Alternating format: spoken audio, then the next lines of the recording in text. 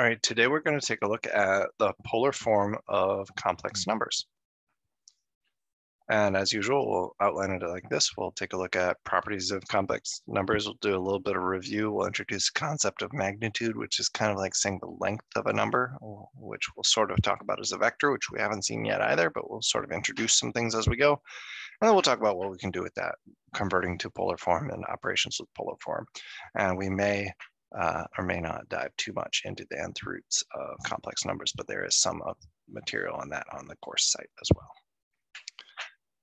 So first things first, we have to, if we're going to talk about complex numbers, we better talk about I, the so-called imaginary unit. I exists as, or is defined to be, I is equal to the square root of -1, an unanswerable problem. What times what gives you -1? Well, I does. In other words, I answers the question blank times blank, the same thing squared gives you -1. Well, we know nothing in the real number, the world of real numbers works like that because positive times positive, if it's the same in both of these blanks, positive times positive gives you positive and negative times negative gives you negative, so nothing works.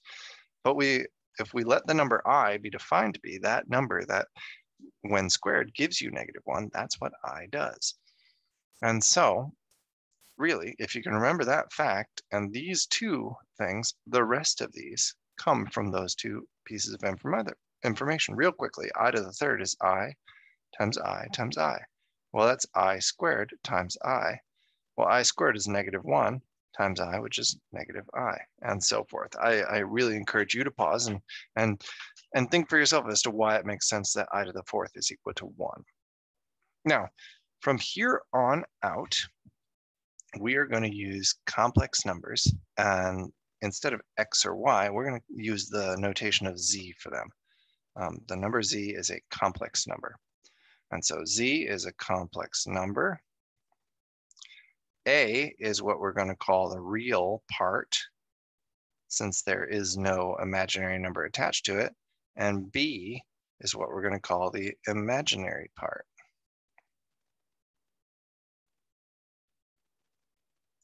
Imaginary part of the number. Now, the conjugate, we've seen this introduced as x plus 5 has conjugate x minus 5 in the past. We're really playing the same game here with complex numbers. It's you leave the real part A positive, and whatever number, whatever sign was in the middle, in this case B was positive, now B becomes negative. If B is negative, then B becomes positive for the conjugate. So the notation for the conjugate of a complex number is Z with a bar over the top of it. Oops. All right. So we can plot complex numbers. We just have to change how we think about things. And we make the x-axis stand for the real part of the number, and the y-axis stand, instead of being x and y, we make the real part of the complex number and the imaginary part of the complex number. So if Z equals A plus BI, then you go out A in the real direction, because A is the real part of the number, and B is the complex or the imaginary part, and so B in the vertical direction. So we'll do a quick example here.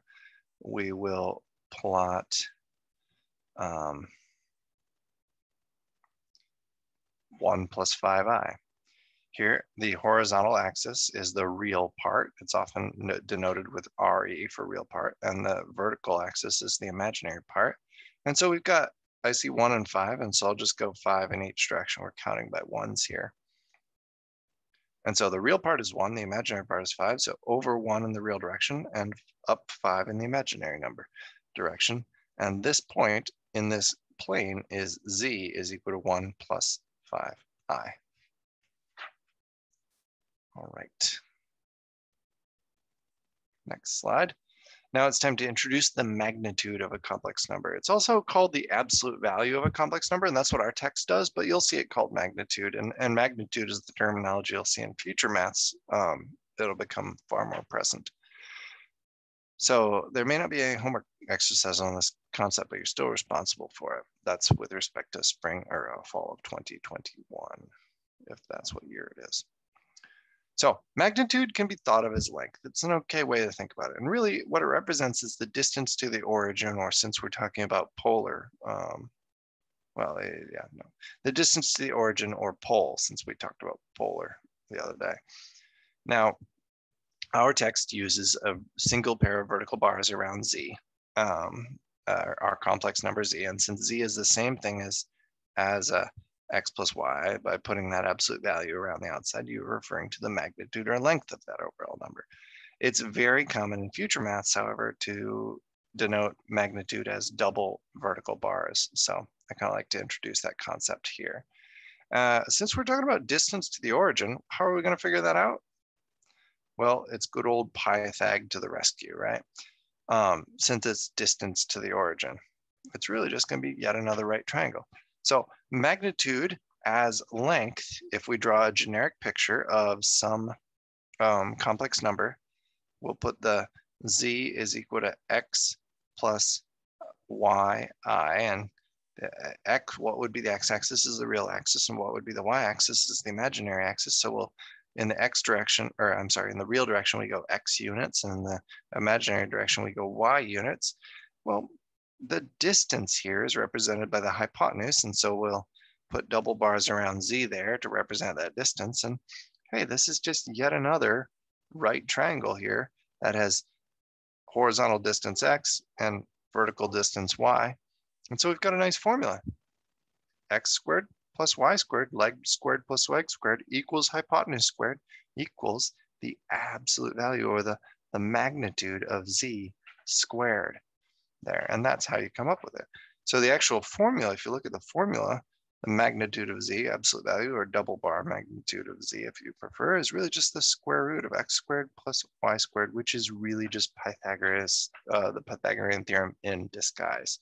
So let's do an example of calculating the magnitude for that number, or that plot that we did in the last example. We'll plot it again real quick.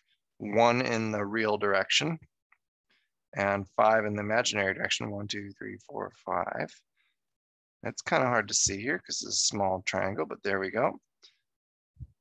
Well, the base has length 1, the vertical side has length 5, and so the magnitude of z there, absolute value, is going to be 1 squared plus 5 squared is equal to the hypotenuse squared. Well, the hypotenuse we're going to represent with this fancy new notation for magnitude of z, and that tells us that magnitude of z is equal to the square root of 1 squared plus 5 squared is 26.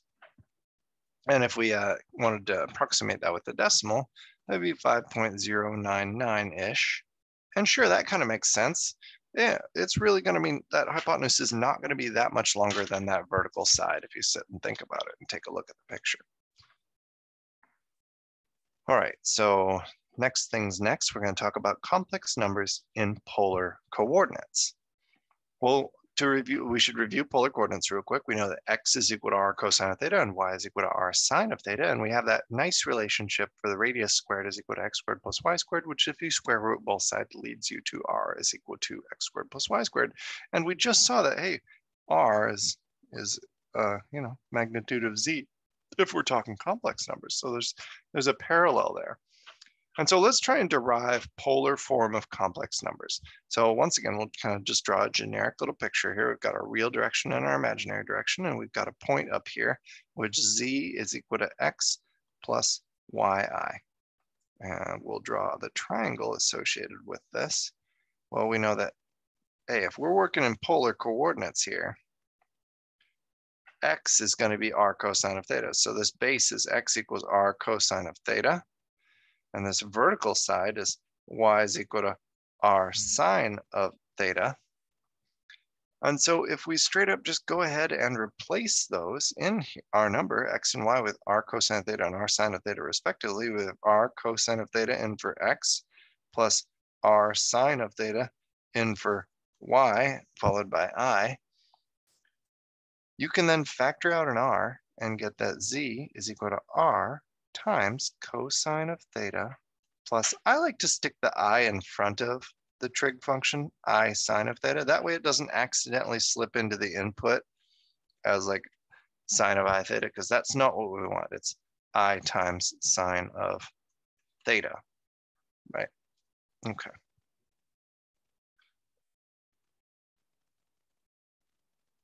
So there's polar form of a complex number. Not that much different than what we've been doing. Okay, so a little bit of vocabulary here. For a complex number written in polar form, the modulus is referred to as r is equal to the magnitude or absolute value of z. And the argument theta, the input angle, is called and referred to as the argument. I think that modulus is not in our OpenStax text, but that's okay. All right, so let's do an example here. Given x equal or z is equal to x plus yi, where we want to convert it into polar form. So to do that, we could use what we know about the length of z, the magnitude of z, being the same thing as our r in polar coordinates, to use the Pythagorean theorem to find that. And then we need to find the argument theta, which will probably involve a little bit of trigonometry. So let's just follow our nose through this and see what we can find. First things first, to find r, we're going to identify the things that we know. Well, this z is the same thing as x plus yi.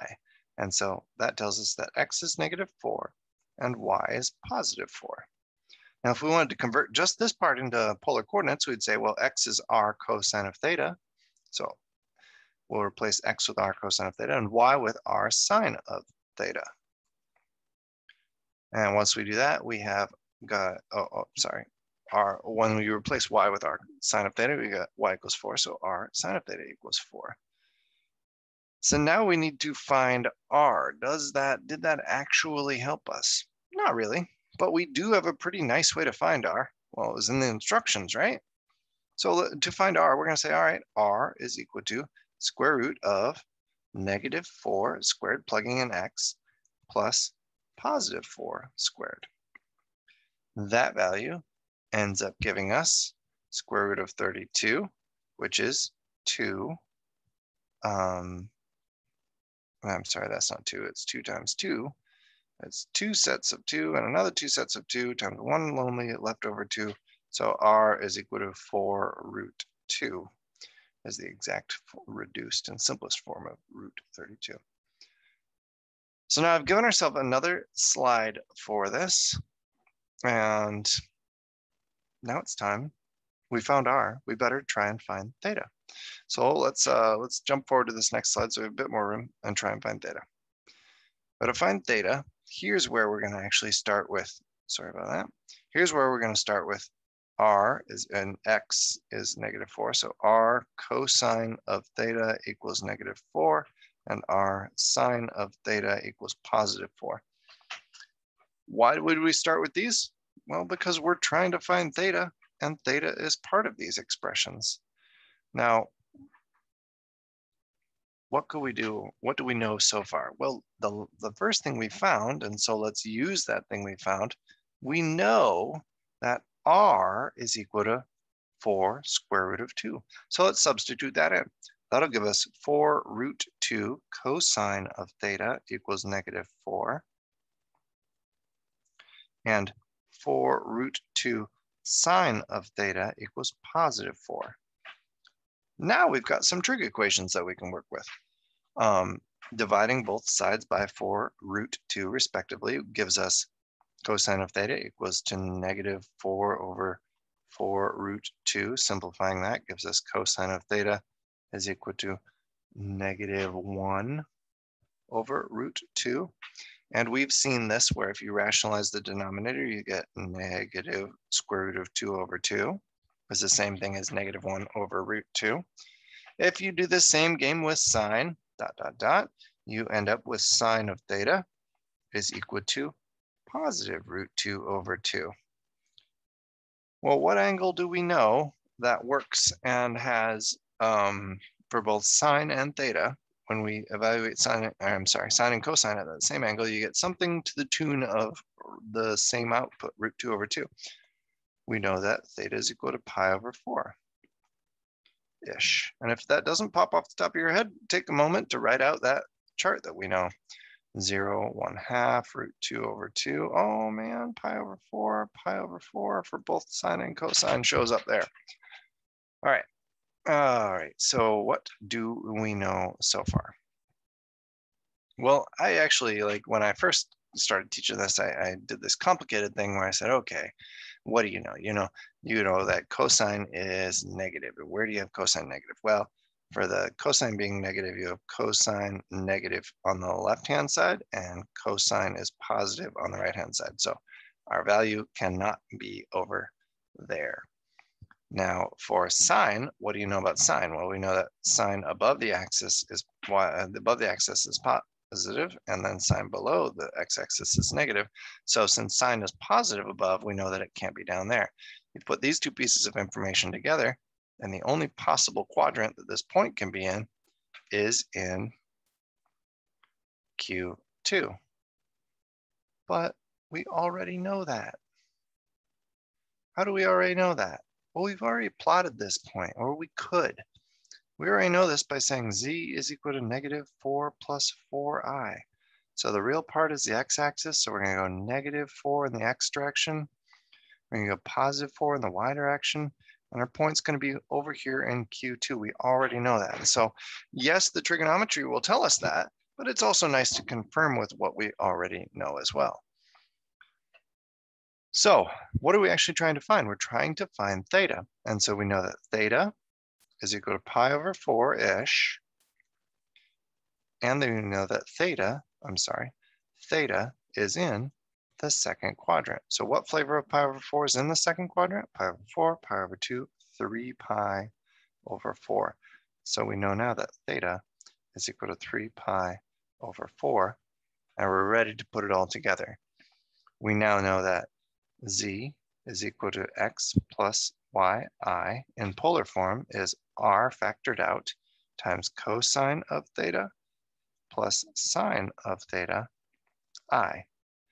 We're going to replace in r with 4 root 2 and then cosine of 3 pi over 4 plus sine of 3 pi over 4i.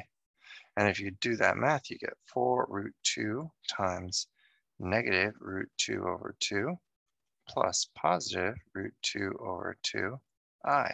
And you can distribute that through and simplify as you want, but it's nice to keep them separate as two things like that as well, because you may be asked to answer your answers in format similar to that on homework questions or an exam. All right, so that's converting a complex number to polar. You first find the radius and then you find theta using standard trig stuff we've done before. So let's do another example. This time we have z is equal to 4. A little bit faster this time. Z is equal to 4. Well, I need to think of this as z is equal to x plus yi. How do you write 4? You wrote 4 as 4 plus 0i. And so you know that x is equal to 4, y is equal to 0. And so your first things we'll do is we'll find our radius, and our r is equal to the square root of x squared plus y squared. So we'll have 4 squared plus 0 squared is equal to 4. So r is equal to 4. Now for theta, we know that x is r cosine of theta is equal to 4, and y is r sine of theta is equal to 0. So what can we do here? Solving for, well, replacing r with 4, we have 4 cosine of theta is equal to 4. That leads us to cosine of theta equals to 1. And then 4 sine of theta equals to 0, gives us still that sine of theta is equal to 0. You put all this information together. And well, before we go further, we say, all right, let's plot this.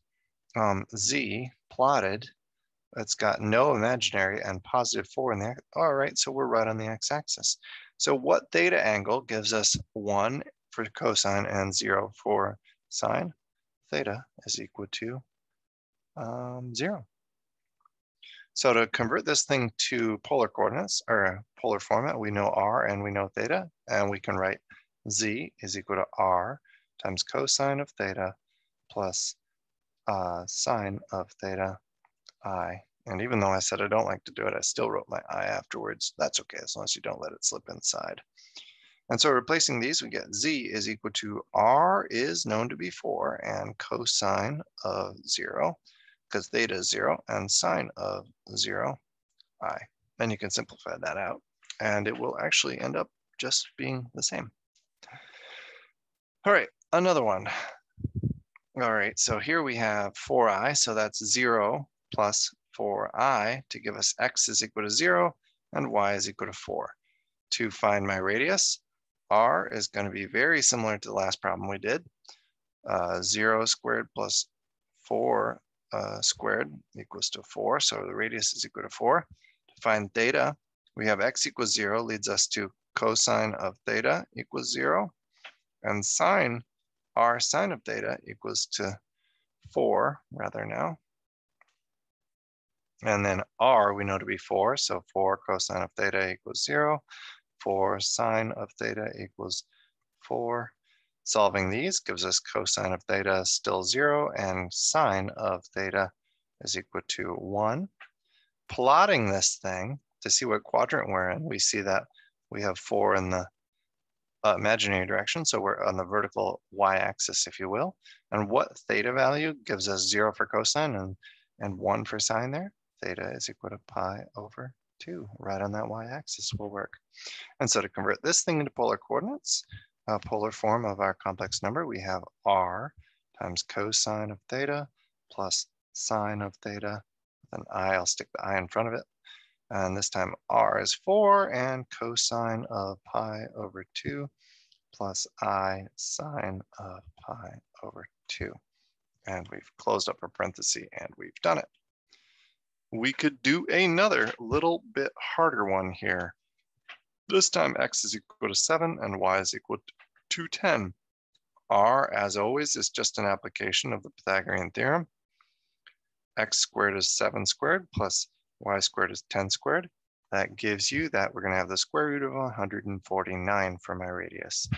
For theta, we're going to have, to find theta rather, we're going to have r cosine of theta for x is equal to 7, and r sine of theta is equal to 10 for y equals 10. We're going to substitute r in for 149 square root of cosine of theta equals to 7, and square root of 149 sine of theta is equal to 10. Solving both of these gives us cosine of theta equals to 7 over square root of 149 sine of theta equals 10 over square root of 149. And what do we got here? Well, here's where, once again, by plotting this, you know that you go 7 in the real direction, 10 in the imaginary direction. We're in quadrant 1. That's going to help us down here when we're hunting for theta, because we can use inverse trig. Theta is equal to inverse cosine of 7 over the square root of 149. You can also do the same thing over there. Theta is equal to inverse sine of 10 over square root of 149. It'll give you the same value, and I encourage you to check that. And no matter what, since cosine, well, this will return theta less than or equal to pi less than or equal to 0 for cosine, and this for sine inverse, it'll return theta between pi over 2 and negative pi over 2. Well, the only overlap there is quadrant 1 anyway, but you still need to take and check and account for what quadrant your point is if you're going to use inverse trig, and make sure you're not giving the inverse trig answer if it's in a different quadrant, but you're relating that angle to the appropriate quadrant. All right, so the last thing we can do here is we can work with and do operations with polar form of complex numbers. And this is, I'm just going to present this, and that's what we're going to do for this, the extent of as far as I want to get into this stuff. It's basically just working with polar form of complex numbers, working with complex numbers in polar form. And the general just notation we're going to agree upon is that if we just give you z, it's going to be r equals cosine theta, I sine of theta. If I give you z1 and z2, it's going to be r1 and theta 1, and r2 and theta 2 respectively. And I'm noticing that in my notes, I don't have closing parentheses on either of those. It should, since the closing parentheses are currently the inputs there. So here are the formulas. For multiplication, z1 times z2, you multiply the radiuses, and then within the trig functions, you add the arguments. If you're dividing, you divide the radiuses, and then within the trig functions, you subtract the arguments instead. Now, one other thing we can do is we can take the power of a complex number in polar form. So z to the nth power is equal to the radius to the nth power, and then within the argument of the trig functions, you multiply it, the angle by n. This is sometimes abbreviated as z to the n equals r to the n cis n of theta. So what may you need to do? In order to do this, you might have to convert your number to polar form if it's given you in rectangular form, x plus yi, and then apply the formula. To find the nth root of a complex number, you can apply the formula above using n is equal to 1 over m. And this is called de Moivre's theorem. All right, so again, assume all examples are in this format unless otherwise agreed upon and stated. So a couple more examples and we're nearing done with this one. So this thing is in x plus iy format.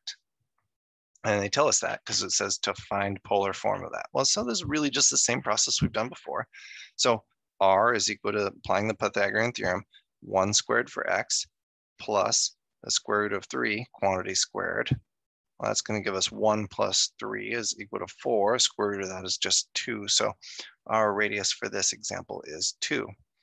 And now for x equals to 1 is going to give us, x equals to 1 is going to give us our cosine of theta equals to 1, but we know that r is 2, so we may as well fill that in right now, because that's what we've been doing. Y is equal to the square root of 3, but not just any square root of 3, the negative square root of 3.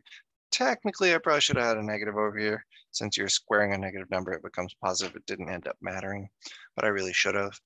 Our cosine of theta is equal to negative square root of 3, gives us 2 sine of theta equals negative root 3. Solving for cosine and sine independently, we have cosine of theta is equal to 1 over 2, and sine of theta is equal to negative root 3 over 2.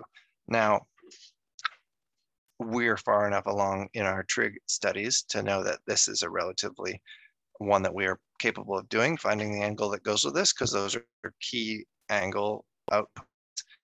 But we'll just plot this guy to help us out and figure out what quadrant we're living in. So we go 1 in the positive x direction, and then negative root 3 in the imaginary direction. And so it looks like we're going to be down here in quadrant 4, which will help us out here. So what angle gives cosine of 1/2 and sine of root 3 over 2 and lives in quadrant 4? That's going to be theta equals 5 pi over 3. So now we're told that we were supposed to convert this thing into polar form using 0 or a theta between 0 and pi over 2. Well, conveniently, this theta meets that. And so what do we know? In order to convert polar form, we know r is equal to 2 and theta equals 5 pi over 3. And so we have done it. Z is equal to 2 times cosine of 5 pi over 3 plus I sine of 5 pi over 3. And we've converted our number into polar form. What do we want to do with that? Well, wait a minute. I overlooked some major thing here. There was a 5th power on there that I just completely ignored, and that wasn't actually by accident. It turns out to work with this and apply this thing, the first thing you need to do is write z itself as this. And so really I was treating this problem as if it was z to the 5th over here, and I need to figure out what z to the 5th is. So I converted the underlying z, the underlying complex number, into polar form. And now on this second page, we will deal with pretending now, saying, hey, now that I know that z is equal to 2 times cosine of 5 pi over 3 plus I sine of 5 pi over 3. Now I'm ready to say, okay, well, what is z to the 5th? Well, our formula is z to the 5th is equal to radius to the 5th power times cosine of 5 theta plus I sine of 5 theta. So we'll substitute that, and I know the radius is 2, so 2 to the 5th. And then cosine of 5 theta is 5 times 5 pi over 3 plus I sine of 5 times 5 pi over 3 gives us our answer. That z to the 5th power is equal to 32 times cosine of 25 pi over 3 plus I sine of 25 pi over 3. The reason I did it this way and kind of ignored this little 5th until the end and then said, hey, treat it as if the number z is the stuff in the parentheses and convert that into polar first and then worry about applying the formulas, because sometimes homework questions are asked this way. And it's helpful to do it that way, to say, hey, all right, first I'm going to convert the underlying thing I'm given into polar form, and then I'm going to worry about applying the formula. Now, have we met the criteria, though? Have we actually, oh no, I'm supposed to give z to the 5th, but I'm supposed to use theta, this input, between 0 and 2 pi. Well, 25 pi over 3. All right, so you count it around a bunch of times, and it turns out that 25 pi over 3 is the same thing as pi over 3. And so to actually answer our question here, we would change these to pi over 3, since they are the same idea. All right, so now we're given another complex number here, and we're asked to just do some math to it. So I want to take 5 times z. So the first thing we need to do is we need to think of 5 times z as, well, what are we doing? We're multiplying two numbers. So we're going to think of this as z1 times z2, where 5 is z1, and our original z is the second number. So what's the formula for z1 times z2? Well, the formula for z1, z2 is r1, r2, and then you add the arguments, theta 1 plus theta 2 plus I sine theta 1 plus theta 2. So let's, the first thing to do is to identify all these pieces of the puzzle. Well, for my given z, this means r2, because we're thinking of this as z2, r2 is 7, theta 2 is 2.2. So now what remains to be seen is we have to figure out what, well, let me turn this to blue here. Let's make 5 into blue, r1 and theta 1. So how do I write 5 as a complex number? Well, in polar form. We're thinking of it as, it's given as 5, and you and I are used to thinking of 5 as the real number. So we're going to write this as 5 plus 0i. X is equal to 5, y is equal to 0. And we'll go through the same process that we did before to convert this into polar form of our complex number. This is writing 5 as a complex number. And now we're going to convert that complex number into polar complex as 5 times cosine of 0 plus I sine of 0. And this tells us that theta 1 is equal to 0 and r1 is equal to 5. And this process of converting into the polar number is the same as we just did in the last examples. You find your radius and then you find your angle and you substitute them in. So let's put this all together. 5 times z is equal to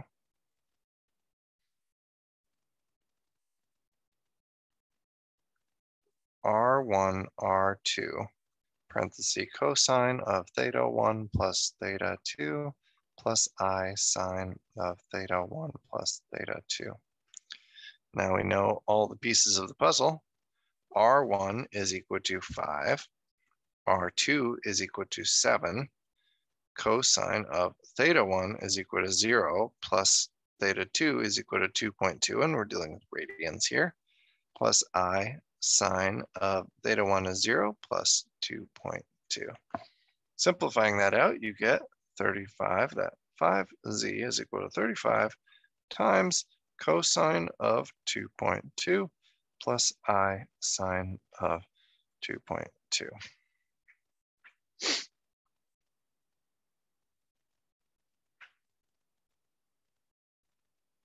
Next example.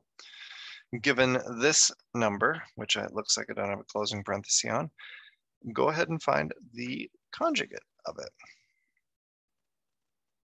So in order to find the conjugate, well, we think about what the definition of the conjugate is. The only definition we have is for z, thinking of z as x plus yi, then z bar is equal to x minus yi. But the problem is we don't have our function or our complex number given to us in x plus yi format, but rather we have it into polar format. And so what we do to convert back to rectangular complex, if you will, x and y, is just work with the trig. Z is equal to 7 times cosine of 2.2 gives us negative 0.59, and again, we're working with radians, plus I times sine of 2.2. Sine of 2.2 gives us 0.81. And then multiplying that through by 7 gives us negative 4.1195 plus 5.6595I. And here we've converted z now is equal to a number, a real number, plus another real number, y, times I. So to find z conjugate, we leave the first number alone, because remember, z conjugate is x minus yi, so the sign only changes on the second guy. 4.1195, well, since 5.6595 is positive, it changes to negative, minus 5.6595i. And there's your conjugate for this thing.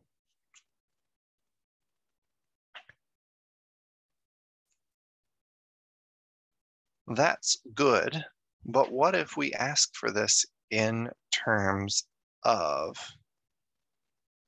polar version of our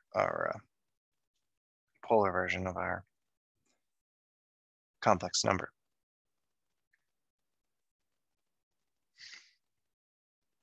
So graph this thing in terms of x and y. So z is this, negative 4 in the x direction, positive 5-ish in the y direction. So here we go, we have a z. And then now looking at the conjugate, you have negative 4 in the x direction and negative 5 in the imaginary direction. So you have z bar down here. Now, what do we know so far? We know that r is equal to 7. So we know that this is 7 and that is distance 7. So we're pretty happy with r. And we know also that theta is equal to 2.2 for z. Theta equals 2.2. Remember, pi is 3.14-ish, so that's the end. Pi over 2 is 1.57, so 2.2-ish seems reasonable there. And so the big question we have is, what is the angle that works for the conjugate? Well, so the easiest way to think of this is that, I think anyway, is that this is 2.2. It's in the negative direction though. And so this red angle, you could think of it as 2 pi, the theta for z conjugate, theta for z conjugate is equal to 2 pi minus 2.2. And if you calculate that out, you end up with something to the tune of 4.08 radians.